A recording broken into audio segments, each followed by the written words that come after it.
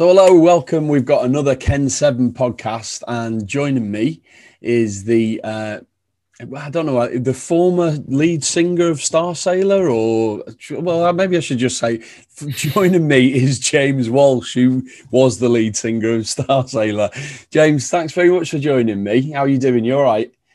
I'm good. Yeah. The band is still a going concern. Ah, We're a lot. I can understand why you would think that, because we're a lot quieter than we were um, in the early days when it was non-stop. yeah. But we have done the odd sort of gig and uh, release stuff every now and again over the last few years. So yeah, we're still in touch, and we Well, still that's get good. together and do stuff. So Well, yeah, I thought we'll get yeah. into that, right? So obviously, primarily we're a Liverpool podcast, although I'm massively into music. So to have you on's brilliant. I get to talk music with someone who's Mm, into music, you know. But let's deal with the Liverpool stuff first. So yeah. my first point is, how did you become a Liverpool fan? Where does that come from? Well, I grew up in Chorley in Lancashire, Yeah, and it was pre kind of Blackburn and even sort of Preston to a lesser extent, kind of basically doing a bit better and being the team to support. So everyone in my school pretty much supported either United or Liverpool. And my mates and my older brother um, all supported Liverpool, or most of them anyway. Liverpool were doing quite well at the time, sort of late 80s, early 90s when I started supporting. Um, and yeah, I wish it was a more kind of romantic story of like my dad was a Liverpool fan, his dad was a Liverpool fan, his dad was a Liverpool fan, but no, it was there weren't that many choices really. And then it's a weird kind of, I don't know, like a backward sort of glory hunting thing where a lot of the fans who had started supporting Liverpool immediately jumped ship to Blackburn when, right. including my brother, when Turncoat. when Kenny moved and Jack Walker took over, and I thought, no, despite the fact that we weren't doing particularly well under um, Graham Souness, I'm going to stick to my guns. I picked Liverpool, and that's it. Got to stand by my choice. I mean, I don't know whether you said it was a romantic story there. If you go, if you say, well, my dad was a fan and my granddad was a fan, but it's not, because that's just bullying. They don't give you Yeah, a choice in that option. At least yeah, you had a yeah, choice and chose right. I had no yeah. choice at all. And my dad took me to my first game when I was 2. Right. Yeah, and I was asleep the Yeah, whole game. Apparently, he said I woke up when we yeah, scored. So, that's there's nothing romantic about that. yeah. My dad. I say that my dad wasn't a fan. My granddad wasn't a fan. My dad does kind of profess to be a Liverpool fan, but it certainly wasn't sort of Drummed in, drummed right? into us from an early age. So what are And you yes, what are you like in terms of like being a fan? I mean, how would you describe yourself? I'm what I was thinking when I was trying to formulate this question was, what are you like on a match day? Because I'm like the day before, I'm thinking about the game and I'm thinking, oh, I've got a game to watch. You know, even when we're rubbish, I'm looking forward to watching a game. What yeah. about you? How does it work for you? Um, yeah, I'm quite an optimistic fan, and no matter how we're performing, I always think maybe this is the maybe this is the game where we turn it around. Um, but yeah, I get excited on a match day, and I do enjoy kind of obviously like following your podcast and the lads on the Anfield Wrap, and Yeah, I think like I was saying earlier, before we kind of started the interview, I feel like the kind of fan podcasts and websites and message boards or uh, Twitter and wherever fans kind of interact, it always becomes that bit more animated when things are a bit fraught and things are a bit aren't going so well like they are at the moment, because it's almost like a form of therapy where everyone's got their kind of theories on what's going wrong and how long term it is, and it's nice to kind of hear from people when you're feeling a bit doom and gloom about it all, hear from people who are like, no, this is a short term issue, and we're in the right place and we're moving in the right direction, and we've just got to weather this storm. And well, you mentioned them there. I mean, the Anfield Rat Boys, they sort me out when my head's gone. Totally. I wait. Their podcast come out, the post game podcast, and if something's gone wrong, I can't listen to. If something's gone wrong, I can't listen to the post game podcast straight away. Give me a couple of days, but then once I do that and then listen to the review, then I start going, okay, well, I can see, And I mean, are you the same? Does it work like that for you? Yeah. I think some of the Neil's post-match reviews are quite funny as well, and quite sort of well written. It's kind of David Peace reminds me of his sort of writing. So it's good. No, he's just very matter of fact, Neil. They're all really good. Like I've lucky enough to get Gareth on here, and John Gibbons I've had on a few times, and they're just good lads. You know what I mean? Nothing's too much trouble for them. They've been they're brilliant. And then, like I say, that it's like therapy. They talk you round. But I mean, like you say, Twitter in particular is very toxic, and there's no level ground. It's either awful or we're the best thing in the universe, you know what I mean? And you get all of those opinions. You have to just shrug your shoulders. I mean, looking at those sort of comments, especially the toxic ones, does that annoy you? How do you feel about it? Definitely.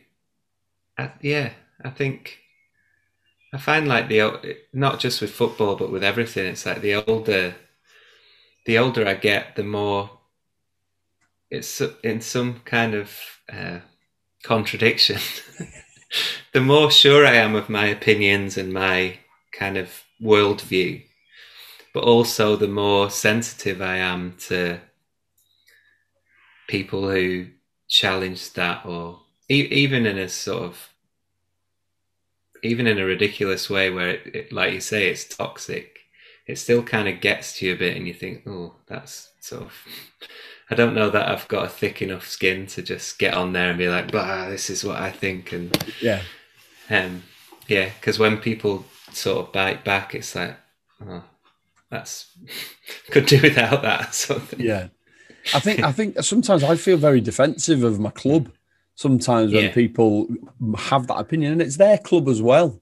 But I get very like, no, don't be saying that. You know, these lads are great. You know, they've done for us and all that. It's difficult to level it out in your mind, I think. But just look at the season we've had. I know obviously it's not been what we wanted. How do you assess what's gone on there? I don't know. Where do you start? Obviously, losing Van Dijk, I think, was a massive blow. But we coped without Van Dijk for a good while. I mean, we were top of the league at Christmas. It's almost we lost Matip as well at that point. I mean, we coped without Van Dijk and Gomez for quite a while, but then I think almost like mentally when they lost Matip, it was what are we going to do? What are we going to do now? Playing so many games without any recognised central defenders, it's like, no, that's and people talk about, well, City have had to cope without this player or that player, but when they've lost key players in defence in the past, they've fell apart as well. It's like last season they lost Laporte and had to put Fernandinho back there, and it didn't work. So it's I think it's definitely a big factor, and the pressure of winning it last season, and the fans playing such a massive part in that as well, and them suddenly being gone. Yeah, No one can tell me that we lose 6 games at home on the bounce in a full stadium. No, It's just not absolutely happening. not. No, it's not happening. So I mean, it is a factor, and I've had a lot of people say the fans, and I'll always counter it by going, well, the fans haven't affected Man City, but when you get freak results like those 6, it certainly tells you something. Yeah, definitely, completely. And I think the kind of lack of confidence, obviously Salah's still banging them in, but the lack of confidence up front as well. And that's another thing that the fans would have. You look at how Mane struggled recently, the fans would have been right behind him and really geeing him up and getting him going. And I don't know, I don't want to make assumptions on how he ticks. And Firmino as well is another player who thrives off that reaction. I don't want to make assumptions on what's going on in their heads or what makes them tick, but that could well be a factor. I mean, you can compare it to your game, and how would you feel about playing in the MEN arena with no one in there, doing a live stream in the MEN arena on a stage? Yeah, you wouldn't. It wouldn't feel right. It wouldn't. You would be. You know, when you go on stage, you get that extra 10%, don't you? Yeah.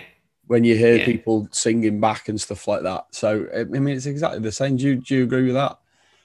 Yeah, well, I think a good example of that is like doing streamed gigs or doing live streams where when you're playing live and something goes wrong, it's obviously nerve-wracking, but if you've got a good crowd behind you, they keep encouraging you and they stay with you. Whereas when you're doing a live stream, you might get the odd encouraging comment, like, you know, and like the stream goes a bit wonky or whatever, you get the odd encouraging comment, but otherwise you kind of feel lost and you're like, oh, this whole thing's unraveling. And I get that. And maybe there's a bit of that with the players where they make a mistake and you think, fuck, this is, sorry for swearing, they think, oh no, this is all going wrong, and because there isn't the crowd there to kind of keep them, to get them up again, to go, no, we're still behind you, keep fighting, keep at it. The whole thing just kind of, and I know they're kind of professional athletes and they should obviously be able to do that on their own without any crowd in the stadium, but it's bound to have an effect, I think. Just before we move on to music, I just wanted to get a brief comment off you on what you thought about the European Super League while it was all going on and everything. I'm glad it's not happening now. I think, like most people, although there must be some people in football and in who are fans of football who would have supported something like that. Otherwise, how do sort of top businessmen who've made millions, if not billions of pounds, decide that might be a good idea? It's like somebody somewhere wants it and wanted it. But yeah, in terms of Liverpool being a club for the community and also a club that's prided itself on being the best on merit, on yes, especially when Shankly took over and took us from a second division team to winning FA Cups and winning leagues left, right and centre.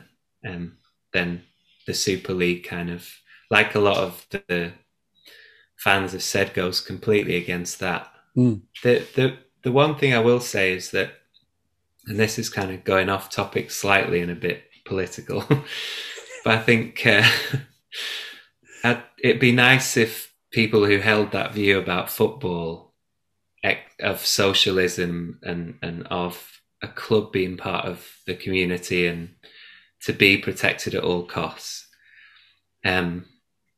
it'd be nice if people held that view about the health service and about the arts and thought beyond the dog eat dog, capitalist culture. Whereas I feel like some people are like, let's protect football at all costs, but let everything else kind of the survival of the fittest kind of thing, where it's like, no, let's look at everything and make everything work for the communities that need it, really. Well, there was an interesting parallel with the racism campaign. My soapbox a bit there. But there's an interesting parallel, you know, with the racism campaign, and you know, that's been done, but the reaction wasn't anywhere as fervent as it was for the European Super League, and that must be a frustration for the people who run in those campaigns, I'm sure. Yeah, absolutely. Patrick Bamford said that when he came out. After the Leeds game, and that's another thing that's annoyed me as well, is not his comments. They were really good and like you say, made a lot of sense, but the club's kind of coming out and getting on their high horse about when I think everyone, especially West Ham, if West Ham were invited to that, they'd jump at the chance. So. Well, I think on Monday Night Football they had the Crystal Palace chairman on, and Jamie Carragher sat there. And he come on being all high and mighty, and Jamie Carragher went, well, let's go back to the fact that when the pandemic hit, you tried to use that as a way of null and voiding the league so that you weren't at risk of relegation. And he glossed over it, didn't respond. He started talking about something else, like what he had for tea or something. You know, it's an interesting point. I think self-interest. Self-interest through most clubs, really. And it's just different kinds of self-interest, and maybe the Super League was just the other things that we've kind of grown up with and accepted, like the TV influence, the like loads of owners of football clubs that maybe aren't the most moral people. Maybe the Super League was just the tip of the iceberg, where people finally woke up and went, now this is too far. Yeah. All the other things we've learned to live with and accept. But I mean, if you think about it, the main problem that people had was the lack of competition. So no promotion, no relegation for the 12 clubs. Which, if you think about it as a football fan, that I'm sure the owners thought they're going to be made up. There's going to be no risk, going to be in it every year. We don't have that whole stress of trying to qualify, and if you don't, you miss out. The fans will be delighted, but it doesn't work like that, because, you know, as much as we hate the lows, we love the highs, and you don't get one without the other. So, you know, we played Newcastle the other day, and like you said, full of hope. Yeah, we'll do this, and we'll go 2 points ahead of the, you know, Chelsea and West Ham, and then we don't do it, and you feel like utter shit. But you know, that's football. That's why we love it so much, isn't it? Yeah, I think this season, especially the last few games, is kind of as our long-term, or not long-term, medium-term goals of like winning the Champions League or even qualifying for the Champions League, if they've started to ebb away. It reminds me of supporting Liverpool in the kind of mid-90s or early 90s, when we would regularly finish 7th and 8th, and you took each game by game and you think, oh, we've won today, that's great. And you're not even looking at what it means to the bigger picture, because there isn't a bigger picture. Just, by this stage of the season, at the beginning you're hopeful, beginning of the season you're really hopeful, but by this stage of the season it's just an acceptance that nothing's going to happen. I get that. We said, I mean, you just brought it up. We said before we started, didn't we? The game on Saturday reminded me of the time when we were close under Roy Evans and David James clapping at crosses every week. You know, and we were the Coventry game where we lost two goals in the last 5 minutes. Just reminded. That's how I felt then, and I was a young man then. I'm an old man now, and I still felt the same way. If you're enjoying this video so far, please show your support for the Kenn7 channel by subscribing, clicking the like button, and also clicking the notifications button as well to get future broadcasts. If you could also share the video on your Twitter and Facebook account, that will show YouTube's algorithm that you like our content. Have you heard about Kenn7 merchandise? The link is in the description of this video. We have premium fanwear for fans covering Liverpool, Celtic and Scotland, and it's fanwear for young and old, so we have t-shirts, hoodies, sweatshirts, caps, mugs, you name it, we've got it. Just something else to remember, every purchase that is made on our website, we donate to the Marina Dalglish Appeal. So you're helping a great cause as well. Let's have a chat about music, because you've just released a single, but it's off the back of an album, isn't it, called Small Illusions, which you released in February. It's a solo album. Mm-hmm. So, I mean, what is that? What you've been doing with your time during lockdown? A lot of writing and using it productively. Been writing most days, really. I think, like I say, you kind of wake up every day and feel a bit lost because there aren't gigs happening, and the music industry and world has kind of slowed down a little bit. So I feel like more my own boss in a way, where I'm writing and recording in my own time, and hopefully these kind of songs will do something. But the main thing is that they've kept me occupied and given me something to do. This year is 20 years since the Starsailor album Love Is Here. Mm-hmm. I've made that note as well, by the way. I've actually got that note. So the original plan was that it was going to be quite busy with activity kind of surrounding that, which is still happening later in the year. But I think as that's been pushed back and back, I've used that as an opportunity to do more solo stuff, and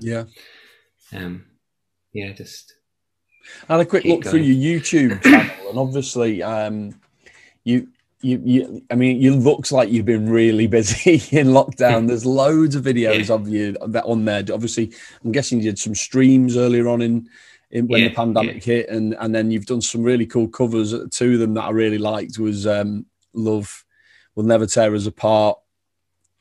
I love that song anyway, and also "The Book of Love" by, is it Peter Gabriel? Originally by Magnetic Fields, but Peter Gabriel did an amazing. So it's the Peter Gabriel version that I know, because I've sang that at a gig. Someone requested it, and I found it. Yeah, it was quite a steep learning curve. But what an amazing song! So, I mean, have you enjoyed that part of it? I think it's always a double-edged sword with covers when you're a songwriter and kind of made my name with the band or whatever. Mm-hmm. Some people really like it and enjoy hearing my interpretations of the songs, and some people like, now get back to doing your own stuff and writing your own stuff. I think it's just it kind of it's good for sort of catching people's ear who might not be a fan of the band, who randomly come across a cover, and that's their introduction to the rest of the stuff I do. It's hard to kind of describe it in any more artistic or grandiose terms when it's just, like I say, you kind of get up every day and think, well, there's nothing pressing in the diary, so what am I going to do? I'll just learn another song, post it online and see what happens. I get that. I totally get that. It's nice. Yeah, it's nice to get the feedback as well. You kind of, without the ability to go out and play gigs and be reminded of that people like you and people like your music, then online is the other way of getting that. Because I think artists this contradiction of massive insecurity and massive ego, where it only takes one video that doesn't get very many comments or likes or one gig that's not very well attended, and you think, well, that's it. No one likes me. That's Yeah. it's the end of the world. No, and then next week you play a packed out gig, and it could only be like a 30 capacity venue, and you're like, yes, back. They're the best ones. Yeah. The small ones where it's a little tight room are all where everyone's on top of you. I think they're the best. Do you know what I mean? Yeah. Yeah. You feel like you're one unit, everyone together, all enjoying the same experience. So I totally get that. Yeah, I'm sure it's the same for most people. Though, if you run a cafe and you have a day where you're rushed off your feet, and then a day where no one comes in, you probably think, I'm useless at this. I'm not. No one likes our coffee, and the pastries are all stale, and I might as well give up. So I was going to ask you, obviously, in your career in the music industry, you've seen a lot of changes. So what I'm talking about there, the obvious one is the advent of streaming and the accessibility of music digitally.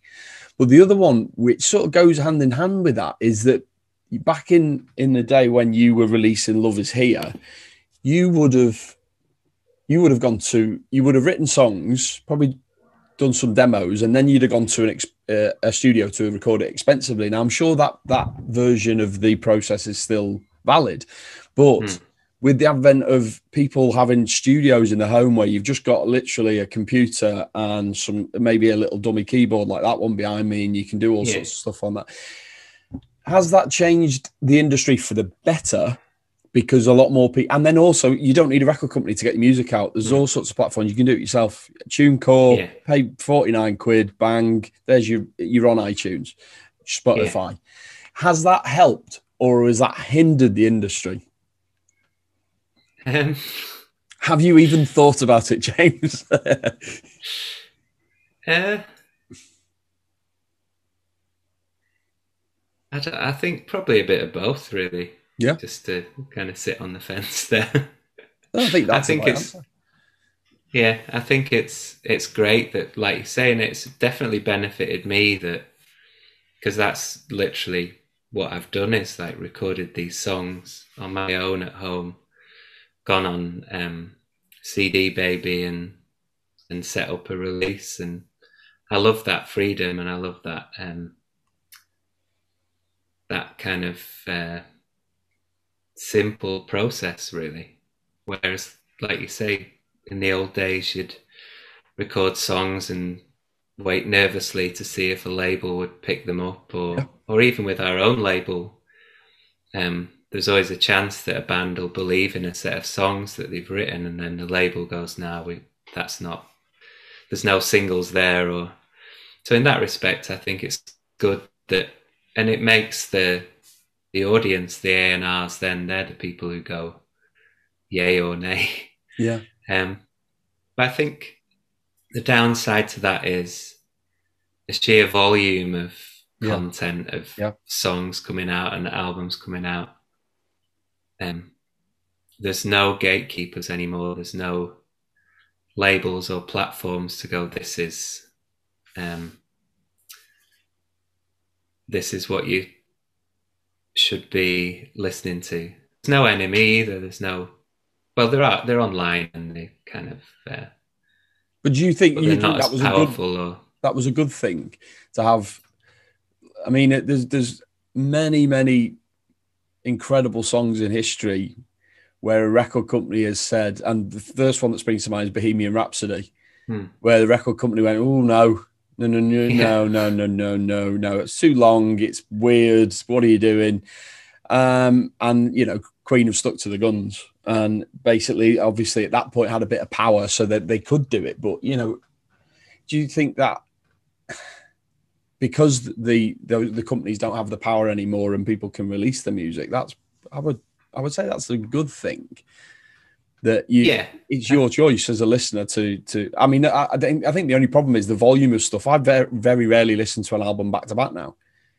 Yeah, because you just don't. It doesn't work like that. Whereas back in the day, you'd have a CD and you put it in, and Christ, I sound so old. But yeah, I mean, I get what you're saying about the filter. What would you say to that? I don't know. I think it's just a shame that shows like Top of the Pops aren't around anymore, and Yeah, totally. later with Jules Holland is. I think it's still going, but It is, yeah. it's not got the influence that it had. It's not the kind of Mm. appointment viewing that it used to be. Mm-hmm. Yeah, I don't know. Obviously, like places like the Enemy and Q and labels, particularly cooler kind of indie labels, had a massive influence on what became popular. And sometimes that was good. Sometimes they championed a band and kept banging the drum of a band who maybe aren't as aren't necessarily immediately accessible, Mm. but because particularly young people are more impressionable and want to